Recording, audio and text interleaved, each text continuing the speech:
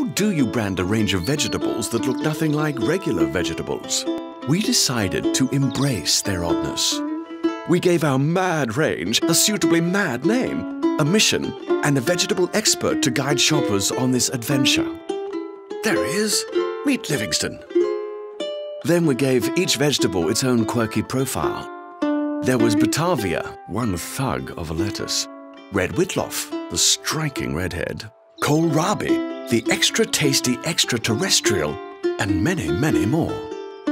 These eccentric characters popped up everywhere, starting on their own dedicated website and then venturing all over the net. Like on Instagram and Pinterest.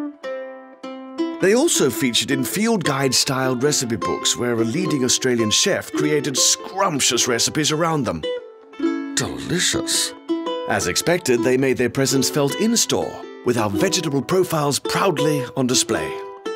We also provided shoppers with seed-impregnated magic tickets made by John, our specialist paper maker. Hello, John. For a spot of fun, we also made seed-impregnated business cards for our staff with very important titles. Now, in the first week alone, over 40,000 Hatter's vegetables were sold, totaling more than $500,000.